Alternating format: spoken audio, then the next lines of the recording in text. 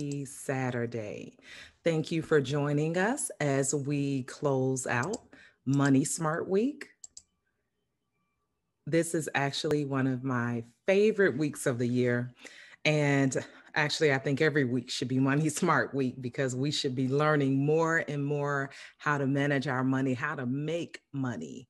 And for those of us joining us for the first time this week, Money Smart Week is a program created by the Federal Reserve Bank in Chicago and designed to provide financial literacy programming to all Chicagoans. We have certainly had an exciting week in the Chicago Treasurer's Office, informative discussions with some wonderful experts and leaders. And I encourage you to visit our page, chicagocitytreasurer.com, to go back and look at things that we have done this week, as well as on our social media handles, Facebook, Instagram, Twitter. You certainly want to look back at the discussions that we've had this week. We spoke about the power of banking. We spoke about ways to be able to find mortgage assistance, rental assistance. We spoke about building generational wealth, and then also how to pay for college. But today, we close out our Money Smart Week with a wonderful panel of distinguished guests on this afternoon. And the topic is virtual. Well, it's virtual, but our topic is fintech, which is financial technology. This may be new for you. It's new for a lot of people, but it is certainly a hot topic. One of my most important goals as city treasurer is to increase awareness amongst Chicago's young people, especially, of the career possibilities in the finance industry and to help inspire them to pursue those careers. The finance industry of today is not like it was years ago, even when I was growing up. Today, the convergence of finance and technology is creating new opportunities for the kinds of careers that did not exist before. These crossover companies are using technology to provide financial services to consumers and businesses in ways that are more convenient, more transparent, and more accessible to everyone. A generation ago, there was no such thing as opening a brokerage account on your phone. And today, even youth can buy and sell stocks in small amounts just to practice and to become familiar with the stock market. We can use an app to split up the cost of dinner with 8 friends and all pay by our phones. And at least we could do that. Well, before the pandemic, we were able to do that. Now we're trying to move back into going out to dinner, right, with friends and all of that. We look forward to doing that again very, very soon.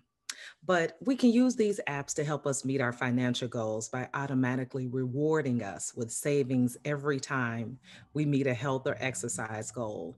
And behind all of this technology is a growing industry that's always looking for bright, curious talent. But before we get started, I want to make certain that all registrants and attendees of this conversation today know that this is going to be a wonderful session and we appreciate your attendance.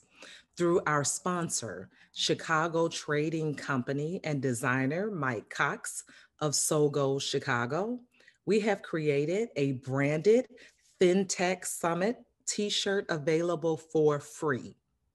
You can see information on your screen as to how, where, and when to pick up your free t-shirt from The Crib. That's the name of the location, The Crib, located at 815 North Marshfield in Chicago. You can pick up your shirt starting even today until April 25th. Again, see the screen for more details and look out for an email with this information as well. And so this is one of the advantages for registering. If you're looking at us on Facebook Live, please make certain to register as well for these events. Go back to our Facebook page to see how you can register because you will receive an email as to how you can receive this free t-shirt. So thank you to our sponsor, again, Mike Cox of Sogo Chicago and Chicago Trading Company. Thank you so much for your help on today. Now, big thank you to our partners today, the Greenwood Project. We have a wonderful couple that is going to talk with us today and lead us through this discussion, as well as thank you to our partners of World Business Chicago, Think Chicago and the Chicago Trading Company. One of our participating panelists, Brandon Craig of Stash, and I hope I pronounced that right, I believe it's Krieg, but of Stash, has also introduced an awesome opportunity for you to get your first investment started through the Stash app. So visit stash.app and use the special code FinTech Youth to get $20 when you set up your account. Yeah, it's a lot going on today, right? A lot going on today. And don't worry, if you don't grab it all, we're going to email you. We'll let you know how you can get all of these coupons and discounts and access to everything that we're talking about. But again, see the screen during our 5-minute breaks, which is why we're going to take breaks, because we'll tell you about all the benefits that you can get today. And so we're here today for our virtual FinTech Summit to discuss the important topic and uncover opportunities. I'm thrilled to invite our special guest moderators, Bavon Joseph of the Greenwood Project, as well as Elois Joseph of the Greenwood Project. Bavon came to the United States from Trinidad oh my gosh, that is so exciting. From Trinidad and Tobago after high school to further his education. And he has worked at JP Morgan, Morgan Stanley, UBS, Chicago Trading Company, Peak Six Investments, on the trading floors of the New York Stock Exchange, and so much more. I know that Elois is going to join the conversation soon, but I am going to turn it over to Bavon at this time. Thank you, Madam Treasurer. And again, appreciate you collaborating with the Greenwood Project to put this event on. So thanks again for that warm welcome. Super happy and excited to be here today. I'm happy because, as you said, the fintech industry is bursting with opportunity for young people. We see that every day at Greenwood Project. I'm excited that we can share some of those opportunities and inspirational leaders and words from them today as well. So the Greenwood Project introduces Black and Latinx students to careers in the financial industry and fintech through a paid summer internship program for college kids, educational field trips, and our summer financial and fintech institute for high school kids here in Chicago. And we've been growing exponentially since 2016 as well. So we believe at Greenwood Project, there is no lack of talent. All we have is a lack of opportunities and exposure in our communities. So that's why events like today are so important and so critical. And again, we love to keep doing this again in the future as well. So let's get right into it. We have a wonderful, diverse, accomplished panel that you'll hear from in a few minutes. But first, I'd like to introduce a personal friend of mine as well, and our keynote guest speaker today, Victor Jones, CEO of Doe. Victor, welcome. Victor also served on the board of the Greenwood Project and has been a great advocate for us as well. So Victor, first, can you tell us about Doe and also tell us what it does, how you guys do it, and also why did you start the company Doe as well? So thank you very much, Bavon and Elois, for having me and moderating. Madam Treasurer, it's an honor to be here with you and all the panelists. I am intimately familiar with your paths, and I can't tell you what an honor it is to be on the panel with you as well. Bavon, yes, I certainly can tell you a little bit about Doe and what it is that we do. I'm sorry, everybody. This is what I do. I'm a fake YouTuber, so I got to bring the energy. We are mobile stock option, future and fractional share trading for, what we like to call savers, risk takers, and change makers. I have always said that my career, and I can touch on this a little bit, was put together by a bunch of opportunities to fail. I think learning how to take risk, learning how to measure risk against reward is incredibly important, whether you're talking the financial markets or whether you're talking about your individual career. And I believe at the end of the day, Bavon, that you're only a first-time investor until you place your first trade. And at that point, I believe our generation, they want to be challenged. They want to be pushed. They want intellectual stimulus and challenges. I believe that's one of the key things that's driving content consumption today, is a deeper desire to understand systems and structures in our world. And I believe that desire leads us, at Doe, to try to help people understand the relationships between asset classes, the relationships between psychology, all of those things, and how it plays into the financial system. And we are here to, help to facilitate elevated investor dialogue. Good, and I know personally, our students at Greenwood has also been, a lot of them are on the Duo platform actually, and they love it. They love the way it's been kind of designed, focused on young people and education. So that's great, Victor. So now I kind of know your personal story already, but Sure. I would love everyone to hear a little bit about your path. How did you get to where you are today? You touched on it a little bit earlier, but just want to hear that from you as well. Yeah, sure. And I saw on the paper, it was like, who is Victor Jones? And I didn't know if that was like a short question and answer or like a deeper existential question. It took me like 3 days to figure out how I wanted to respond. Really quickly, I'm a son. I'm a father, very proud father. My son's 16 months old. I'm a husband. My wife says I'm an okay father, but in the department of husband, I need improvement, but she's put together an action plan and we're working on that. She and I both think I have what it takes to turn it around. I'm a Greenwood Project advocate and a risk taker at the end of the day. I'll take you back to my journey really quick. If anyone remembers what a newspaper is, it was this thing that used to get delivered to people's houses and it had the yesterday's comings and goings on it. And in that newspaper, when I was 20 years old, there was an opportunity for a registered representative trainee. So I was still going to school, but I figured, let me just go to this interview to get interview experience. There's no way I get this, but let me get interview experience. Luckily enough, I get the second call back, I get the third call back. And they offer me the position because they, at the time, TD Ameritrade was going through this huge merger and they needed people who had customer service experience, but not financial service experience. So I say that to say this, Bhavan, like they gave me a seat and an opportunity at 20 years old. I don't think they could have imagined what that meant, but to me at that time as a 20-year-old who had just sat down and written 3 checks to myself. And I said, over time, I'm going to be able to cash all 3 of these checks. And that was my first financial goal. You know, I had made something from a dream into reality by just taking an action, writing these 3 checks. Again, I'll explain what checks are a little bit later. Give me a second. Let me turn these lights on.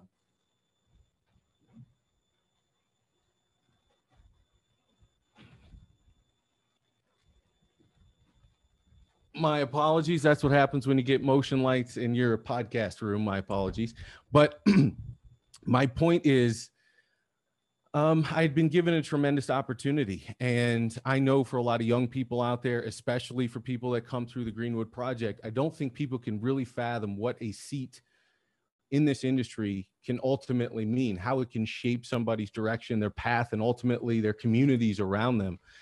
And for me, I think at the time, I sort of gravitated towards that idea that I was going to get to learn from people who are on this side of the wall, and that I knew somehow, some way, at some point, my goal was to try to bring that knowledge, that understanding, quote unquote, to the other side of the wall. And after, 13 years at TD Ameritrade, 2 years ago, I had a tremendous opportunity to speak with a couple of entrepreneurs, very successful entrepreneurs in Chicago. And, we sort of put together this plan to say, look, we have an opportunity and a message to inspire a new group of people, a new type of customer, a new age, a new demographic who had never been spoken to before. For whatever reason, those participants had been looked at as unworthy participants in the financial system. And technology was now creating an opportunity to reshape that old thinking within the entire industry. And luckily, the entrepreneurs we were talking to believed in that mission. They believed in our team, and it's been an amazing journey ever since. In the last 2.5 years, I've made every mistake a young entrepreneur can. And we don't have enough time for that, but it's been an amazing journey. Yeah, I think, Victor, you touched on opportunity, right? So, one thing we preach at Greenwood Project is opportunity doesn't go away, it just goes to the next person. So always be ready, always stay ready. So I think you're a prime example of that. And I also see the impact that you have, on our young people when you show up every summer to do sessions and just talk to them and stuff like that. So going back to Doe a little bit. So Doe is based here in Chicago. Of all places, why Chicago? Well, I got to give you the quick and dirty. I started in Omaha. I had the opportunity to move to Chicago at 23 years old. At 28, I was given the opportunity to go out to Singapore, and I lived abroad for 2 years, helping to develop an international business. After that, I came back, and they asked me, where do you want to come back? And I said 100% at that time, I was like, I want to get back to Chicago. And the reason for that is, if I could just, I'll paint a broad picture here. I grew up in Omaha, small town feel. So I like the Midwest. I love the fact that like you speak to fellow Chicagoans and there's some empathy in that dialogue.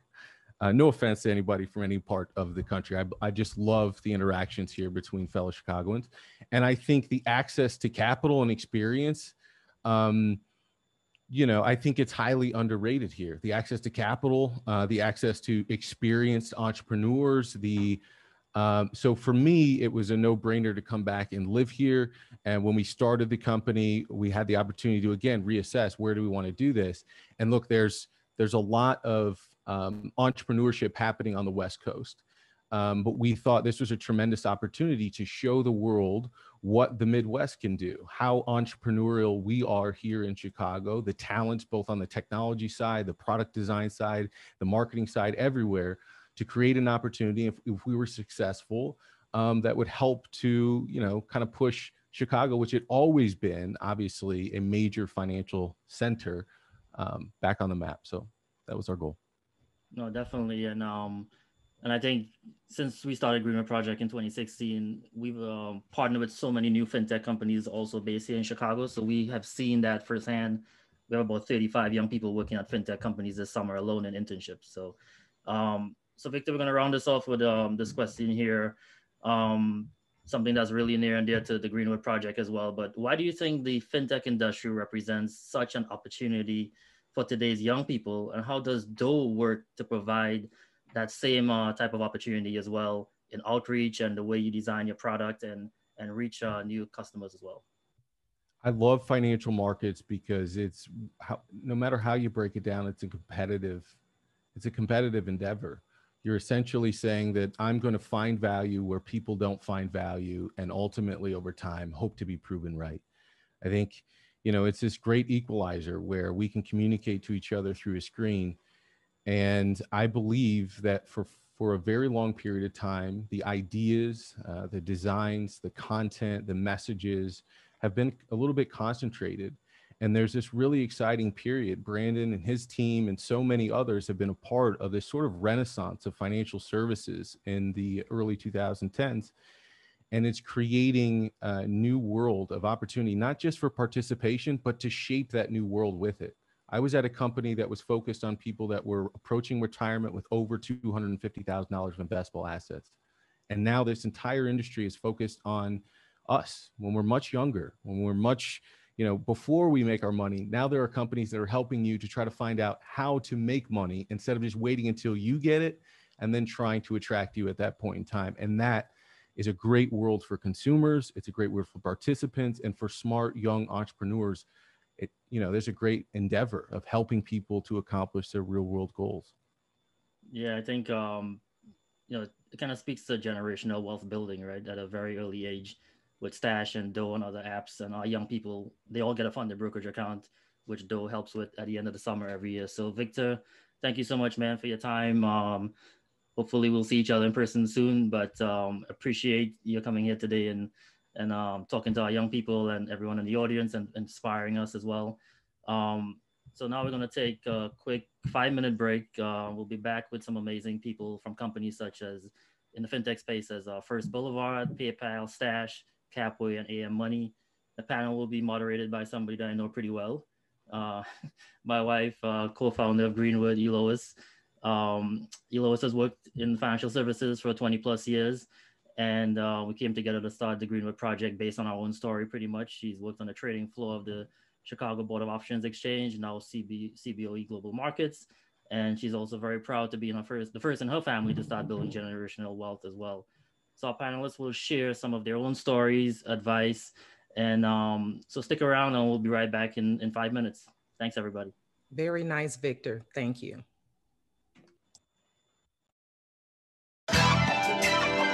The Greenwood Project is trying to introduce Latinx and Black students into the financial and fintech career field dominated by people that don't look like us, that don't have the same backgrounds. They want to break that system and restructure it.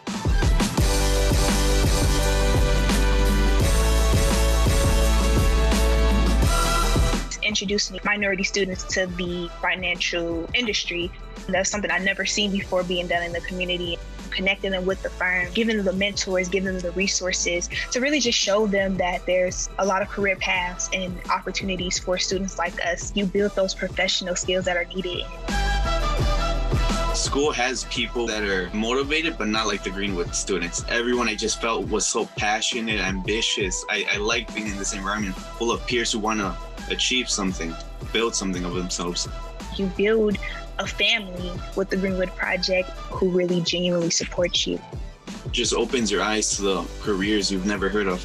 Greenwood Project has done an amazing job with helping me get those opportunities so I can see which is best for me. So by the time I graduate, I know exactly where I want to be.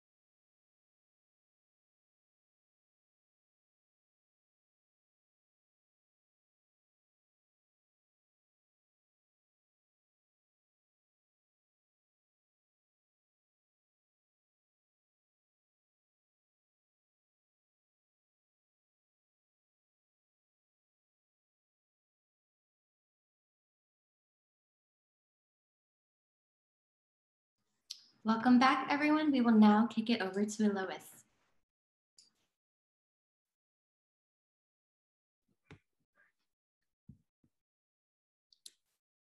Hello, everyone. You're here at the Chicago City Treasurers' first Youth Fintech Summit. I'm Lois Joseph of the Greenwood Project, and I'm excited to introduce this next panel of incredible people from some groundbreaking fintech companies. Please welcome Dan Rogers, the co-founder of AM Money.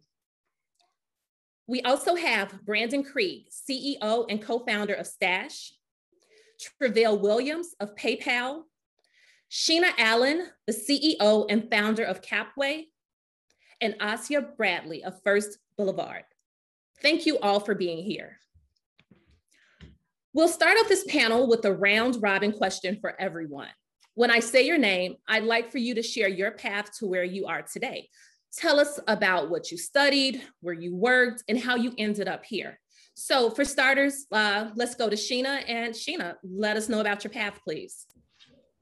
Hi, my path to starting Capway, born and raised in Mississippi. Went off to college and I double majored in film and psychology, but it was also where I started my first tech company in college, and spent time in Silicon Valley and in Austin. And then my second startup is now Capway, which came about just seeing in bigger cities how we were going cashless, and noticing back home we were mainly still cash based, so cash was still king, and that actually was what led me into the fintech space. Wow, that's awesome. Dan, same question for you.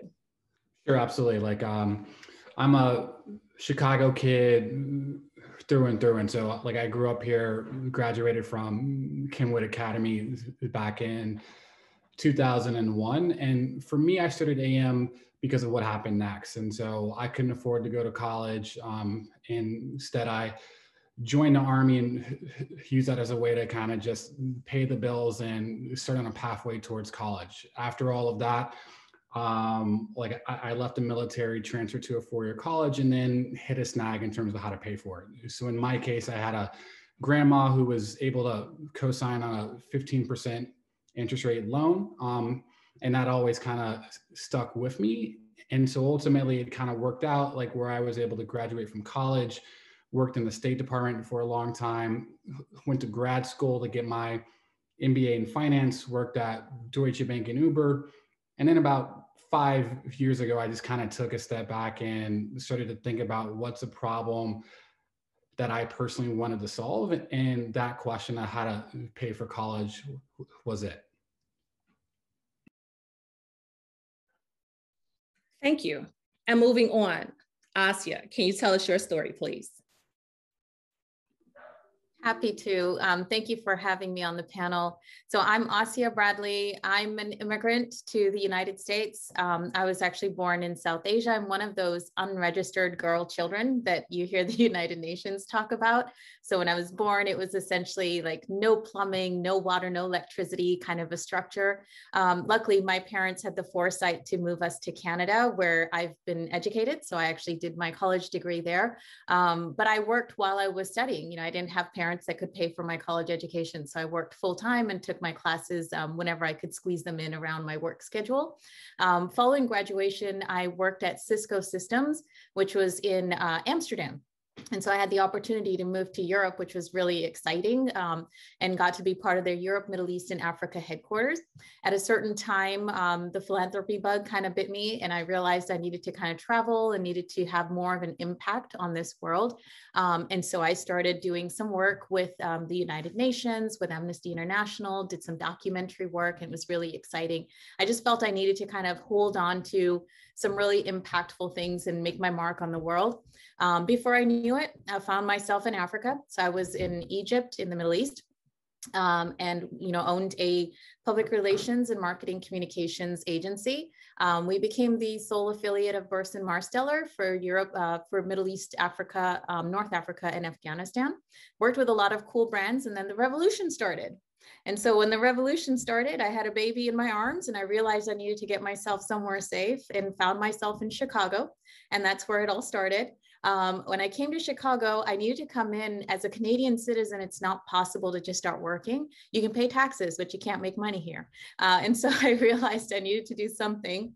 And so I came in on an investor visa, started a business in Schaumburg, owned a wellness center, and then ended up selling that back to the doctors that were part of the partnerships. And then I realized I wanted to get back into tech. And so moved out to California, became a founding team member of Synapse Financial Technologies. And Sheena, I don't know if you remember me, but we met at Synapse, and I'm always excited to see your progress and your success. So always a cheerleader for you, Sheena. But got to launch hundreds of incredible fintechs while I was at Synapse. And I realized that there was so much power in technology, and particularly in financial technologies in terms of inclusion and getting more people at the table. And so then suddenly, kind of kept on going in the fintech space. And then George Floyd happened, right? So the murder of George Floyd happened, and that really just shook my world. I've got 3 sons of my own. And when I saw George Floyd on the pavement calling out to his mama, my mama heart, this mama brain kind of just woke up. And I was like, I can't do what I'm doing anymore. I can't just work at any old fintech. I need to solve this problem because I cannot bear the thought of my son one day being on the pavement. And so I realized that I needed to just sort of find a solution to this. I called up my good buddy, Donald Hawkins. He's based in Kansas. He's also in the fintech space, also a successful serial entrepreneur like myself. And we came up with a solution, which was First Boulevard, a neobank that is unapologetically Black. We are about the culture, for the culture. We are built by the culture. Our team is, our leadership team is 100% BIPOC. We are over half Black in the company as well. We've got 1/5 of our company is LGBTQ+, 1/5 of our company has disabilities, self-identified, half of our company are caregivers, but we really strongly believe in representation matters. And so we've made sure that our team is diverse. And I think, Bevan, as you were saying earlier, it's not that there's a lack of talent out there. The talent is in there. If we would just stop being racist, we could build really diverse companies, and as a result, build amazing products. Wow, that is a really awesome story, Asia. So many companies are all about diversity, but the one thing they forget about, there's a key component to diversity, and that's called inclusion. It's like inviting people to a party and saying, oh yeah, we've got everybody coming to this party, but yet you only play one type of music. People forget about the inclusion piece. That's really important. Thank you for sharing that. Going to move on to Travell. Could you please answer the same question for us? Yeah, absolutely. And thank you all so much for having me. I'm a Chicagoan, born and raised on the West Side, North Lawndale to be specific. And I want to say what got me here is like that background. I'm from poor working class people. My mother took out a really dangerous, hefty mortgage loan and was house poor. And so I found myself like doing the free lunch program, and we had like all of these different government services supporting us. But I was fortunate to go to Steinmetz College Prep High School, become an alum, graduated from the University of Illinois at Chicago, where I studied English and Black Studies. During college, I took a couple of internships in management consulting and nonprofit management.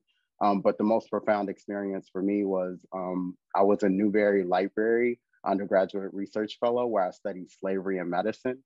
And specifically, I learned about just the robbery that had happened to the Black community in the course of 400, 500 years.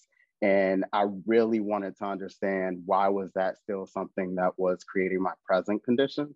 So I ended up working in wealth management at US Bank, thinking that I could either figure out this large racial wealth gap problem, and found myself really interested in sort of where fintech was headed with robo-advisors and all this other stuff happening.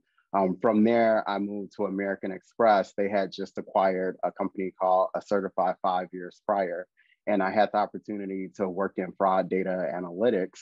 And I wanted more. I really wanted to work in the merchant space because I wanted to see like the larger transaction life cycle of a dollar. And I found myself working at Braintree, PayPal, and that's what I currently do. All right, great. And it sounds like we were neighbors. I grew up on the west side in the North Lawndale area, went to Lawndale Academy before moving to the south side, where I attended Lindblom for high school. We were direct school rivals with Dan over there. Hey, Dan at Kenwood. It's all good. Yeah, so great to hear your story and thanks for sharing. And moving on to Brandon, can you tell us about your path? Hi, everybody, and thanks for having me today. It's great to be here to hear all these stories and also to share my story and stashes. You know, I had absolutely no idea what I wanted to do when I was younger. I ended up going to culinary school and then hated it and did a little time at college, but I couldn't afford it and my parents couldn't afford it. And so I decided in 1998 to move to New York to figure out my life. And I had a deep passion for learning in technology. And I just, again, had no idea how to place that. And what I saw when I got here was a lot of people that I was meeting were working on Wall Street. And I met these two guys, I got very lucky, who were starting an electronic trading firm. And the incredible city of Chicago treasurer said before that there was no electronic anything 20 years ago. And what it was that I saw was, it was about all these big, loud, boisterous men screaming and yelling on the Wall Street on the New York Stock Exchange, if you've seen old movies. And these two guys I met were quietly trading with a data center behind them. And I said, well, this is what I want to do. And we ended up totally disrupting the old school way of trading and built one of the largest trading businesses in the US. And that business was eventually acquired. And we went on to trade about a little bit over 25% of the US stock market volume every day and never used a phone. So it was all through computers. And I ended up doing that for a long time and left and went to a big bank. And what I noticed is when I went to work at a bank to do the same thing, all of my friends started asking me about money because I worked at a bank. And they're like, hey, Brandon, what stock should I buy? Should I sell it? What do I do? And I was always a high-speed trader. So if I held the stock for 1/10 of a second, that was like an eternity for me. So my co-founder of Stash, Eddie, and I said, well, something's going on here. Let's go out to the street and start asking people about money.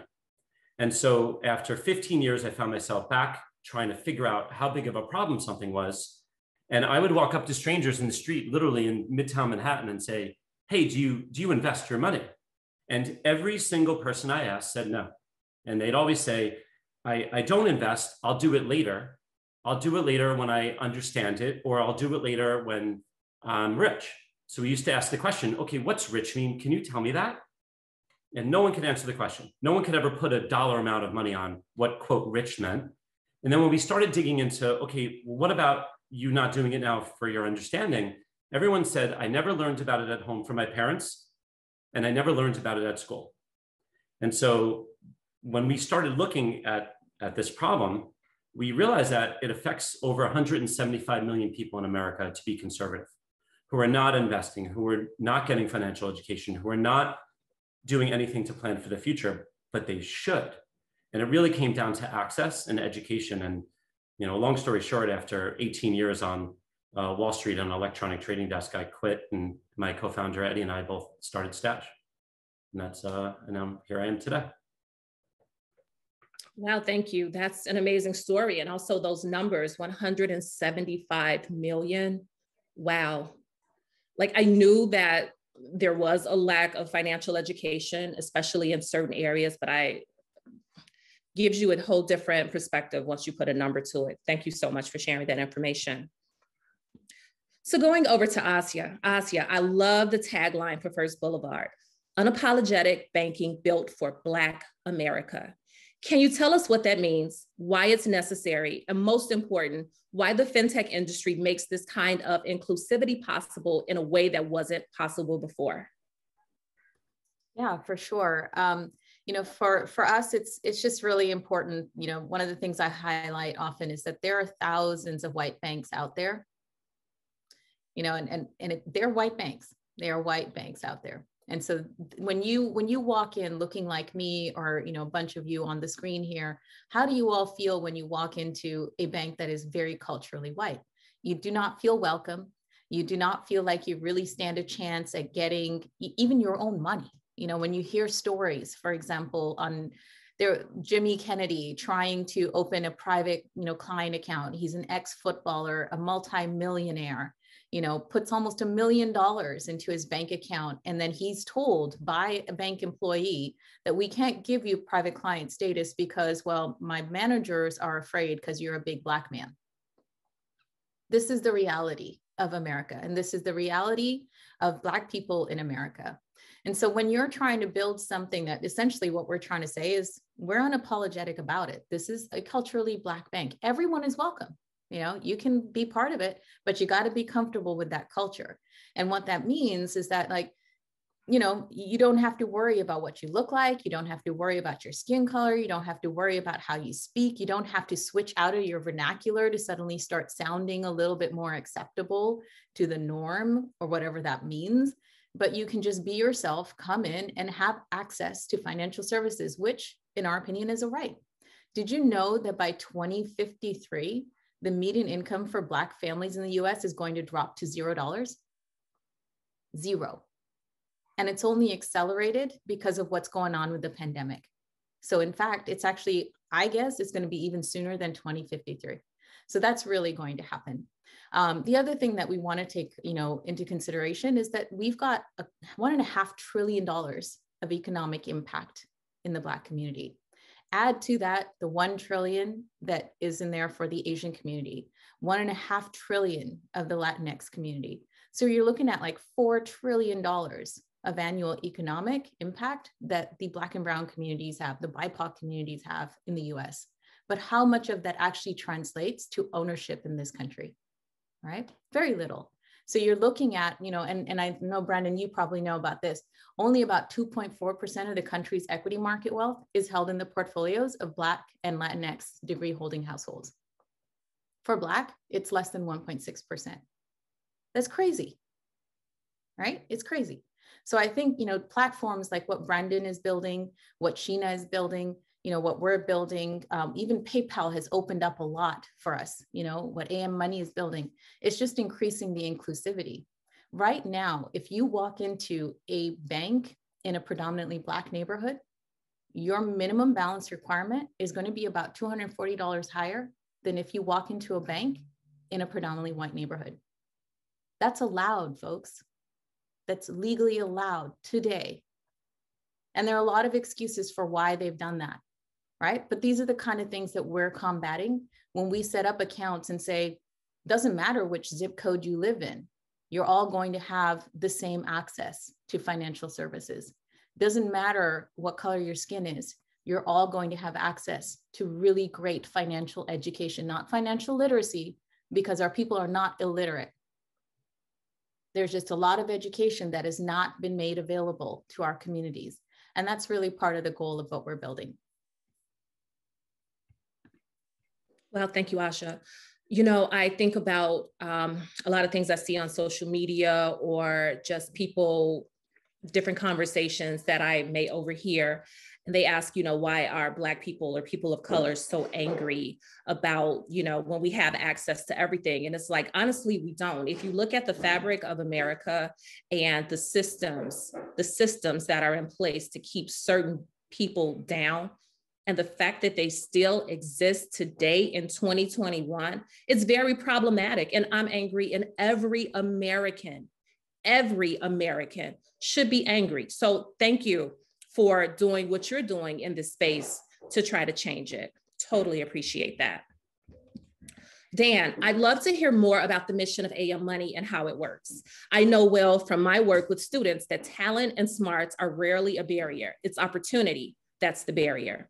One of those opportunities is the opportunity to pay for school, right? Can you speak to young people who are watching and tell them what they can do if they have the grades, they have the drive, but they don't have the money, whether they're still in high school or they're struggling to pay for college tuition right now? Sure, absolutely. And so I would say like the first thing and the most important thing is to just keep going and to find a way, and then ultimately to not be ashamed of what you have to do in the pathway that you have to walk to get to a certain place, right? Like in my case, I talked about how, I joined the Army to kind of like help put me on the path towards college. And I was on active duty for 4.5 years. And while I was on active duty, I actually completed my first 2 years of college. And it started out like with a couple of night courses here and there. And then ultimately, I went overseas as a recon team leader. And even while I was there, completed 6 courses online. And so basically how that would work was I would read a textbook, go out on a mission, come back and have to write a paper, right? After all of that, I got out and transferred to a 4-year institution. And,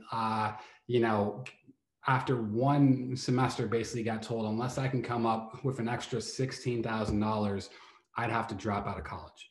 And so in in my case, I had to beg my grandma to co-sign on a 15% interest rate loan just to be able to kind of get through. And for us at AM, and what we're trying to do is really build that company that really just kind of understands what people have to do to get from the point from point A to point B, and values that experience, right? Because for me, I remember at that moment in time, after I applied to every single possible loan I could and being told no, of having this very, very strong internal sense that if these people would just talk to me for 5 minutes, these people would understand that ultimately, I was capable of doing well. I had the drive to do well. And, I had to internalize the fact that that did not really matter at all to them, right? But I also had to have the presence of mind just to keep going and to find a way regardless. And so ultimately, our aim in our company is to make that pathway that much easier, to make sure that people have the access and opportunities to kind of, continue to pay for school and not have to worry about paying back a 15% interest rate loan. But ultimately, that's just a story. And certainly people who come from certain places and look a certain way, might have to walk a different path, but that's fine too, because ultimately, all things end up, counting in some form or fashion, right? Because I would not have had the opportunity to build AM unless I had walked that path. And it's important, regardless of anything else that is outside of your control, to control what you can control. And ultimately, what that always means is to keep going. Absolutely. Thank you for that. And also, let me take a moment to say thank you for your service. And your comment about about paths, everyone has a different path. The end goal usually is all the same for you to be successful. And like you said, no one should be ashamed of the path that they had to take to get to a certain place, as long as they have the drive, the motivation, and keep their eyes on the prize. Thank you. All right, I want to jump in to remind everyone that you can start putting your questions in the chat for our next segment, which we will respond to all the questions and try to answer them. Maybe not all, but definitely a great deal of them. So you can start putting your questions in the chat now. My next question is for Traville. You're a coder, and you've said that good code is written with empathy. That sounds to me like you feel that technology in general, and fintech in particular, has the potential to create greater inclusivity in the financial services industry. Can you talk about that for us? Yeah, absolutely. And I love this question. I fundamentally believe that you care about things you value, and coding or software engineering or product management, whatever you want to call it, is a powerful skill. It can come in a variety of ways and through a variety of methods, but ultimately you're solving a problem vis-a-vis code. And if the empathy isn't there, then you aren't solving the right problem for the right person. And we see this all the time. There are a bunch of products we use that annoy us, and we probably want to sort of email in or reach out to their support and say, this isn't working. And I think that's just one end of the code of sort of the issue that we're dealing with in fintech. I do want to raise light that there is a racial divide in fintech when it comes to empathy. You will find that certain groups specifically Black people, would use certain apps over others. And that simply isn't because these apps are horrible apps. It's just that they weren't built with Black people or the behaviors that Black people have in the larger fintech ecosystem. The quickest example I can think of is the rate at which Black people need to use money, or even working and poor class people need to use money without incurring any kind of fees. If they go to a regular bank, they may get a bunch of either like overdraft fees or fees to just send money to another person. So you'll find that in the larger fintech ecosystem, there's a racial divide going on. But I'm excited about the things everybody is talking about and what everybody is working on, because I think if we can do empathy at scale, we begin to do sort of this thing where people who are not seen as valuable or even considered in building these apps will begin building around them. And in doing so, we begin to create a financial ecosystem that we can all participate in. And when I say that, I don't mean simply like investing or saving your money. I mean everything from the kind of way we look at fraud services. How do we decide who's a good actor and bad actor? How do we decide where we put equity and cash in certain places? Or who do we give a mortgage out to? Or what do we even consider for mortgages? So I think empathy allows us to reshape and rethink all of those things. And if someone has the ability to code, they should always be positioning the human element. And I would even extend that to say, positioning vulnerable or people who are not even considered in the world to be the center of solving that problem. Wow. Thinking about empathy and in the financial sector, and also like what you said with certain people, certain classes not even being considered when a lot of apps are made. I think about some of my family friends, close people to me, who have no access to cash. And everything that they do is at a neighborhood currency exchange, or it's either at one of these payday loan places, right? And when I look at my friends who go cash their checks at a currency exchange, I say, oh my God, you're paying so much money to cash your check and to get your money. And it never dawned on me that there's so many companies who are creating apps and services, but they are not being inclusive of that low income person who needs every penny, but yet is spending it at the currency exchange in these predatory payday loan places. Wow. Thank you, Travail. Wow. All right, moving on to Brandon. A similar question for you. You found a stash which makes investing more accessible to millions of Americans. Can you talk about how this ability to make finance more accessible connects with making careers in fintech more accessible and inclusive? Yeah, that's a great question. The first thing that comes to mind is the importance of everyone on this panel today. I mean, there is so much disruption happening right now. If you think back for the last, 50, 100 years, a few big incumbent banks controlled most of the consumer experience in the US, at least from the consumer banking side. And so now companies like Capway and PayPal and First Boulevard, every company on here is approaching this problem and solving this problem with the goal of making it better for the consumer. And I think that's just so important and so powerful, because when you step back and look at how big this industry is, it's massive. It's trillions and trillions of dollars of market cap that's been created, that's now being disrupted away from the incumbent banks, who, quite frankly, in most cases, don't know how to deal with it, because there's so much ingrained. I'm too New York, and sometimes I curse. So there's too much nonsense and just really bad behavior that now needs to get undone by fintech. And fintech is doing that, and it's really cool, at least that I get to play a role in that. And I think that's important. When I think about accessibility, I mean, when it comes to fintech, the first thing that all of us and the industry needs to do is make it approachable. The gateways, there's been so much gatekeeping that's been happening, not just from the consumer experience, but also to get jobs, right? I grew up, again, I'm very honest, Wall Street for me, when I was younger, if you wanted an internship, that's why I love Greenwood. It normally came where I got tapped on the shoulder going, you know, my friend's son from the golf club wants an internship and you're going to give it to him. Total nonsense. And, you know, but that's what it was. And I see that changing now. And that's one of the reasons that I love Greenwood so much, is that we're getting internships for so many people that unfortunately were gatekeeped out of it in the past. But when it comes to accessibility, especially as careers in fintech are more than just software. Careers in fintech is writing. It's visual design, creative design, customer service, compliance, legal. I'm sure everyone else on this call could keep going on with all the different jobs that we're all hiring for now.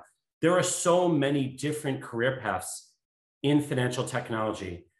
Sometimes when I say this, people go, but I don't write software. And that's perfectly fine, right?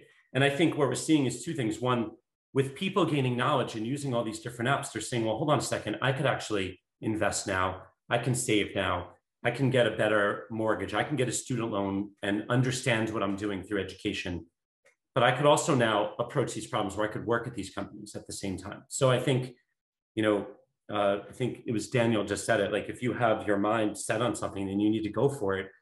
But there's so many different roles now in the ecosystem of financial services that are now accessible to so many people. So I agree with Daniel, just if it's something that you really want, go for it. But you can do anything now. I mean, we're hiring, we have like 75 open jobs right now at Stash. I would love it to plug. If you're interested, go to stash.com and take a look and apply. And there's a lot more than just engineering jobs. So there's a lot of accessibility now happening. And, you know, there's just a lot, it's a lot more than engineering. Thank you, Brandon, for opening your doors. Something that you said is something that I'm all too familiar with, and that is internships within the financial industry, Wall Street, being a privilege, right? Coming from the west side of Chicago, there was no one who was going to tap my mother on the shoulder on the golf course and say, hey, you know, we've got this amazing internship for you, Lois, to check out when she's in high school or when she's in college. That just doesn't happen. And this is why there is such a lack of inclusion and participation within the financial services industry. And now Greenwood is definitely bridging that gap and being that broker to make sure that our students and kids everywhere know that there is a place for you within this industry. So thank you for opening the door, and everyone, check out Stash, 75 available jobs. That's amazing. Thank you for being inclusive. And last but not least, we have Sheena. Sheena, I noticed that Capway isn't just about banking, but it's also really about financial education. Can you talk about why that aspect of FinTech is so important when it comes to inclusivity? Yeah, so when I started Capway, the idea was definitely around like neobanking, but we quickly kind of got to the point of like, this is more than, as you said, this is more than just banking, and financial education was a big piece of that. And it's not just a financial education of like, let me define, you know, what X is. It was like, how do we have conversations? How do we talk about the things that we didn't know, didn't have access or the opportunity to know? So we kind of look at that and break it down, I would say, in 3 different ways. So of course we have your financial education, whereas we said Capway, it's not about trying to shove information down your throat. It's more of, our goal is to give information so that people who didn't have access can kind of step back. And when they used to say, if only I knew, we want to make sure now they know they have access to the information. But this is in no way like I'm trying to shove information down your throat that you should have known this, because we all know the reality of why a lot of us didn't know. We didn't grow up with that information. It wasn't, you know, my mom didn't know this, or I didn't know this. It's generational. But on the other hand of that, in the same sense of financial education, it was also part of the banking, where was we didn't want to make it where one didn't go one with the other. So it was, I didn't want to give people access to money, but then they didn't have information. So as we all see the news about the NBA player who gets all the money and then they blow it. But it's like, if you get a lot of money and no one ever educated you about money, what do you expect? And it's also the same way. I don't want to educate you about all this money, but then I'm not giving you access or opportunity to even make money or gain generational wealth. So it's like, I'm giving you all this information for what? So for us, they had to go hand in hand. So that was one aspect. The second aspect of that financial education actually came down to conversations. And so we do a lot within Capway where it's just, let's have uncomfortable conversations. because this is what needs to be taking place. And so whether it's having conversations about Black tax, because here's someone who is finally making 6 figures out of their family, and yet that 6 figures is taking care of 5 people. And we literally talked about that. And I just remember so many people saying, I thought I was the only one. I thought I was the only person, having to pay my mom's bill and living paycheck to paycheck, not because I don't make enough money, but because I have to take care of 4 other people, 5 other people, because I'm the one who made it. So it's the conversations. And then the last piece of that third piece really comes down to storytelling. And it's not just storytelling for our users, but it's actually storytelling for people who look